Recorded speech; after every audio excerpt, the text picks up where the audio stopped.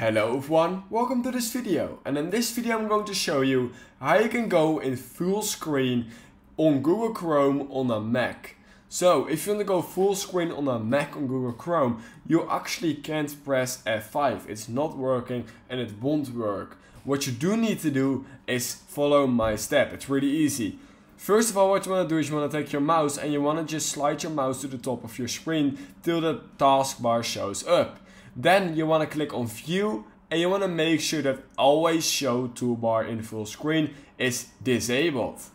And now your toolbar is completely gone and you are in full screen. And for example, when I now go to YouTube, it will also be in completely full screen and my toolbar is just not there.